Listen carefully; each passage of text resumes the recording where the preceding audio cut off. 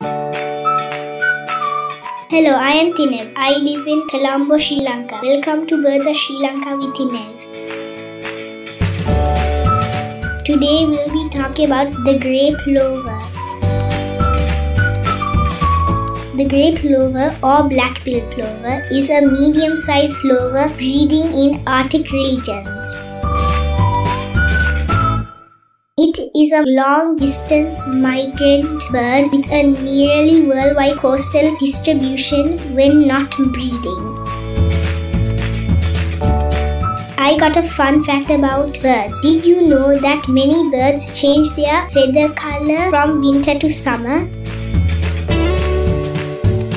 In summer, it has silver and black spotted upper parts and black face, neck and belly. In winter, it loses the black feathers and takes on a browny grey look.